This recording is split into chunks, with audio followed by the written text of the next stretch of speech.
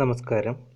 Kerala PSC online Guruji YouTube ചാനലിലേക്ക് എല്ലാവർക്കും സ്വാഗതം.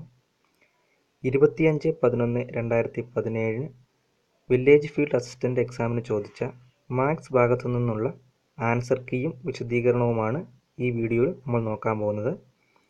ഇത് ഈ വീഡിയോയുടെ പാർട്ട് 1 ആണ്. തുടർന്ന് വരുന്ന ആൻസർ കീ അവലോകനങ്ങൾ നിങ്ങൾക്ക് യഥാസമയം ലഭിക്കുവാൻ വേണ്ടി ചാനൽ സബ്സ്ക്രൈബ് ചെയ്യാൻ ശ്രദ്ധിക്കുക. ഈ ചാനൽ ഇതുവരെ സബ്സ്ക്രൈബ് ചെയ്യാത്തവർ ചാനലിൻ്റെ ഹോം പേജിൽ പോയി ചാനൽ സബ്സ്ക്രൈബ് ചെയ്യാൻ ശ്രദ്ധിക്കുക. നിങ്ങൾക്ക് യഥാസമയം നോട്ടിഫിക്കേഷനുകൾ ലഭിക്കുവാൻ വേണ്ടി തൊട്ടടുത്തുള്ള ബെൽ ഐക്കണിൽ ക്ലിക്ക് ചെയ്യാൻ പ്രത്യേകം ശ്രദ്ധിക്കുക. ഈ ചാനൽ ഫലപ്രദമായി പ്രയോജനപ്പെടുത്താൻ വിവിധ ടോപ്പിക്കുകളിൽ അപ്ലോഡ് ചെയ്യപ്പെടുന്ന വീഡിയോകൾ നിങ്ങൾക്ക് ലഭിക്കുവാൻ വേണ്ടി പ്ലേലിസ്റ്റ് സെലക്ട് ചെയ്താൽ അവയിൽ നിങ്ങൾക്ക് ടോപ്പിക് വൈസ് ആയിട്ടുള്ള പ്രത്യേകം വീഡിയോകൾ സെലക്ട് ചെയ്ത് അറേഞ്ച് ചെയ്തിട്ടുണ്ട്. അവ നിങ്ങൾക്ക് ഓപ്പണാക്കി പഠിക്കാവുന്നതാണ്.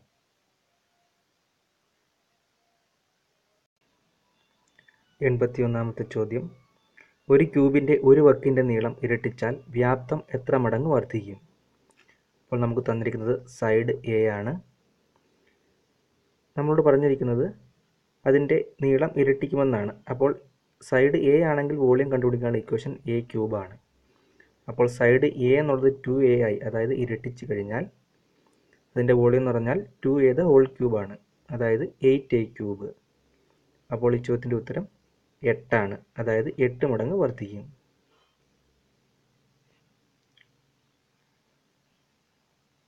82ാമത്തെ ചോദ്യം. ഒരു സമബഹുഭുജത്തിൻ്റെ ഒരു ആന്തരകോണിൻ്റെ അളവ് 180 ഡിഗ്രി ആയാൽ അതിന് എത്ര വശങ്ങൾ ഉണ്ടാകും? അപ്പോൾ ഇത് കണ്ടുപിടിക്കാൻ നമുക്ക് തന്നിരിക്കുന്നത് ഒരു ആന്തരകോണിൻ്റെ അളവാണ്, അതായത് 1 ഇൻറ്റേർണൽ ആംഗിൾ 150 എന്ന് തന്നിട്ടുണ്ട്. നമുക്ക് എക്സ്റ്റേണൽ ആംഗിളിൻ്റെ വാല്യൂ കണ്ടുപിടിക്കണം. രണ്ട് ഇൻറ്റേർണൽ ആംഗിളിൻ്റെയും എക്സ്റ്റേണൽ ആംഗിളിൻ്റെയും തുക 180 ആയിരിക്കും. അതുകൊണ്ട് ഒരു ഇൻറ്റേർണൽ ആംഗിൾ 150 ആണെങ്കിൽ എക്സ്റ്റേണൽ ആംഗിൾ 180 - 150, അതായത് 30 ആയിരിക്കും. ഈ എക്സ്റ്റേണൽ ആംഗിൾ വെച്ച് മാത്രമേ നമുക്ക് സൈഡ് കണ്ടുപിടിക്കാനുള്ള ഇക്വേഷൻ കിട്ടുകയുള്ളൂ. അപ്പോൾ അതിൽ നിന്നും നമ്പർ ഓഫ് സൈഡ്സ് കണ്ടുപിടിക്കാനുള്ള equation 360 divide by external angle, അതായത് ബാഹ്യകോണുകളുടെ തുക എന്ന് പറയുന്നത് എപ്പോഴും 360 ആയിരിക്കും. അപ്പോൾ 360നെ ബാഹ്യകോണുകളുടെ അളവ് കൊണ്ട് ഡിവൈഡ് ചെയ്യുകയാണെങ്കിൽ അതിൻ്റെ വശങ്ങൾ ലഭിക്കും. അപ്പോൾ 360 ഡിവൈഡ് ബൈ 30 12. അപ്പോൾ ഈ ചോദ്യത്തിൻ്റെ ഉത്തരം 12 ആണ്. 83ാമത്തെ ചോദ്യം. ഒരു ചതുരക്കട്ടയുടെ നീളം, വീതി, ഉയരം ഇവ തമ്മിലുള്ള അംശബന്ധം 4:2:5 ആണ്. വ്യാപ്തം 2560 ഘന സെൻറ്റിമീറ്റർ ആയാൽ ഉയരം എത്ര? അപ്പോൾ നമുക്ക് സൈഡുകളുടെ അംശബന്ധമാണ് തന്നിരിക്കുന്നത് 4:2:5. ഇതിൽ 5 എന്ന അംശബന്ധത്തിലുള്ള ഉയരമാണ് നമുക്ക് കണ്ടുപിടിക്കേണ്ടത്. വോളിയം കണ്ടുപിടിക്കാനുള്ള ഇക്വേഷൻ, അതായത് ചതുരക്കട്ടയുടെ വ്യാപ്തം കണ്ടുപിടിക്കാനുള്ള ഇക്വേഷൻ L × B × H, അതായത് നീളം × വീതി × ഉയരം. അപ്പോൾ പ്രോഡക്റ്റ് ഓഫ് റേഷ്യൂസ് എടുക്കുക. 4ഉം 2ഉം 5ഉം തമ്മിലുള്ള പ്രോഡക്റ്റ് എന്ന് പറഞ്ഞാൽ 4 × 2 × 5, അതായത് 8 × 5 40. നമുക്ക് തന്നിരിക്കുന്ന വോളിയം 2560 ഘന സെൻറ്റിമീറ്റർ ആണ്. അപ്പോൾ ആക്ച്വൽ ഹൈറ്റ്, അതായത് നമുക്ക് കണ്ടുപിടിക്കേണ്ട യഥാർത്ഥ ഉയരം എന്ന് പറയുന്നത് 2560നെ 40 കൊണ്ട് ഡിവൈഡ് ചെയ്തതിൻ്റെ ക്യൂബ് റൂട്ട് എടുക്കണം. കാരണം നമ്മൾ റേഷ്യോ ഓഫ് സൈഡ്സിൻ്റെ പ്രോഡക്റ്റാണ് എടുത്തത്. അപ്പോൾ 3 വശങ്ങളുള്ളത് കൊണ്ട് അതിൻ്റെ പ്രോഡക്റ്റിനെ കൊണ്ട് ഡിവൈഡ് ചെയ്തതിന് ശേഷം ക്യൂബ് റൂട്ട് എടുത്താൽ മാത്രമേ യൂണിറ്റ് വാല്യൂ കിട്ടുകയുള്ളൂ. അതിനെ 5 കൊണ്ട് മൾട്ടിപ്ലൈ ചെയ്താൽ, എന്തുകൊണ്ട് 5 കൊണ്ട് മൾട്ടിപ്ലൈ എന്ന് വെച്ചാൽ ഉയരവുമായി ബന്ധപ്പെട്ട് നടക്കുന്ന അംശബന്ധം 5 ആണ്.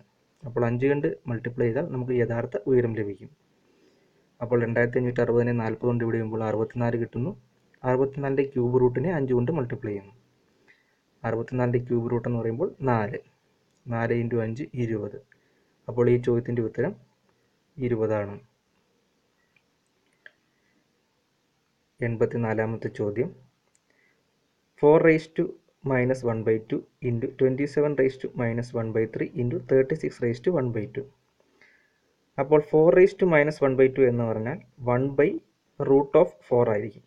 അപ്പോൾ 1 by root of 4 എന്ന് പറയുമ്പോൾ 1 by 2. അടുത്തത് 27 the whole raised to minus 1 by 3 എന്ന് പറഞ്ഞാൽ 1 by cube root of 27. അപ്പോൾ 1 by 1 by 3 into 36 into 36 the whole raised to 1 by 2. അപ്പോൾ 36ൻ്റെ സ്ക്വയർ റൂട്ട് 6. അപ്പോൾ നമുക്ക് 1 by 2 into 1 by 3 into 6 ആണ് കണ്ടുപിടിക്കേണ്ടത്. അപ്പോൾ 1 by 6 into 6 എന്ന് പറയുന്നത് 1 ആയിരിക്കും. അപ്പോൾ ചോദ്യത്തിൻ്റെ ഉത്തരം 1. 85ാമത്തെ ചോദ്യം. ഒരു സമാന്തര ശ്രേണിയിലെ തുടർച്ചയായ ആദ്യത്തെ 25 പദങ്ങളുടെ തുക 750 ആയാൽ 13ാം പദം എത്ര?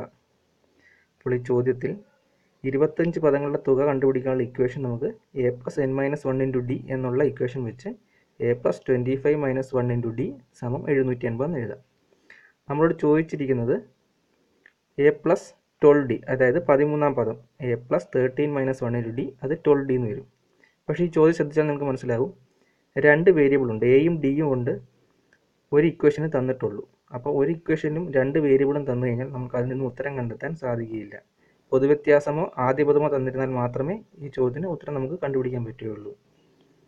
അപ്പോൾ ഈ ചോദ്യത്തിന് ഉത്തരം നമുക്ക് കണ്ടുപിടിക്കാൻ പറ്റില്ല, കനോട്ട് ബി ഡിറ്റർമിൻഡ് ആണ്. 86ാമത്തെ ചോദ്യം. 8 കുട്ടികളുടെ ഉയരങ്ങളുടെ മാധ്യം 152 സെൻറ്റിമീറ്റർ. ഒരു കുട്ടി കൂടി വന്നു ചേർന്നപ്പോൾ മാധ്യം 151. വന്നു ചേർന്ന കുട്ടികളുടെ ഉയരം എത്ര? അപ്പോൾ 8 പേരുടെ മാധ്യം 152, 9 പേരുടെ 151മാണ്. അപ്പോൾ ആവറേജ് കുറഞ്ഞു. അപ്പോൾ വന്ന കുട്ടിയുടെ ഉയരം 152ലും കുറവായിരിക്കും.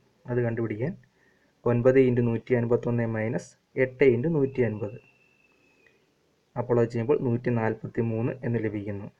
അപ്പോൾ ഇതിൻ്റെ ഉത്തരം ഡി ആണ്. ഇനിയും ചാനൽ സബ്സ്ക്രൈബ് ചെയ്യാത്തവർ സബ്സ്ക്രൈബ് ചെയ്യാൻ ശ്രദ്ധിക്കുക. ഈ ചാനൽ തുടർന്നും ഇതുപോലെയുള്ള വീഡിയോകൾ ഉണ്ടായിരിക്കുന്നതാണ്. നിങ്ങളുടെ വിലയേറിയ നിർദ്ദേശങ്ങളും അഭിപ്രായങ്ങളും കമൻറ്റുകളായി രേഖപ്പെടുത്താൻ ശ്രദ്ധിക്കുക. നന്ദി.